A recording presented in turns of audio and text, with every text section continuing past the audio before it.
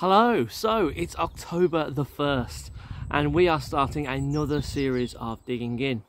Over the next month we're going to have a series of verses and prayers and times based on 4 different themes: worship, outreach, unity and God's will. And this first week we're going to just spend our attention in our devotional time on worship as we dig into God together. So this week's about digging in to worship with a worship focus. And today's verse is John 4 verse 24, which says this: God is spirit, and his worshippers must worship in the spirit in truth.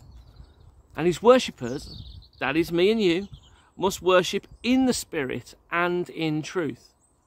We told at first that God is spirit. God the Father, God the Son, God the Holy Spirit. And we are given as believers the Holy Spirit alive within us. What an incredible gift, the presence of God alive in us. And when we worship, we're supposed to connect with the Holy Spirit. But we're also to worship in truth, not to worship in lies. Worship out of who God is. Worship God for who he is and what he's done.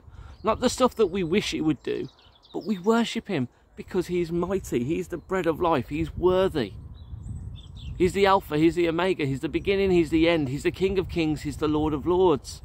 This morning, why don't you just start your day worshipping God in spirit and in truth and say, Holy Spirit, fill me to overflow and I want to connect with you. And speak out today some of who God is. Reconnect your heart and soul, reminding yourself who God is. And give him thanks, not for what he's done, but simply give him thanks and worship him for who he is today.